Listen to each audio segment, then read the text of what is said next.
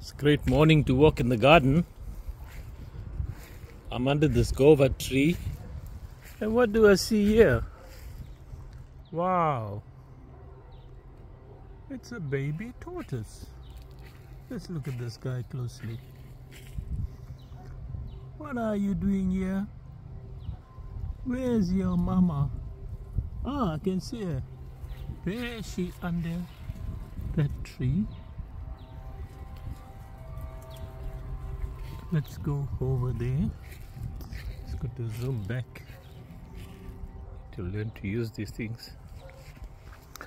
Okay, I'm here at this fig tree. It's a beautiful tree. There's figs growing on it. And I keep this fruit on the tree and they get ripe on the tree. And they're mostly for the animals, for the birds and the tortoises, because where do these animals really get their food from? It's from these trees and this fruit. And if we pluck all of them out, they get nothing.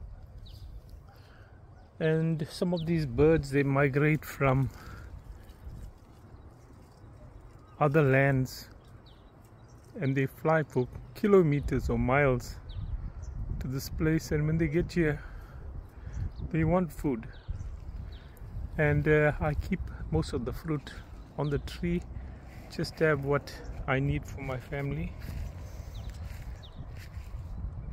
and that's it. And I see the guavas are now starting to come up, and as you can see, there's one.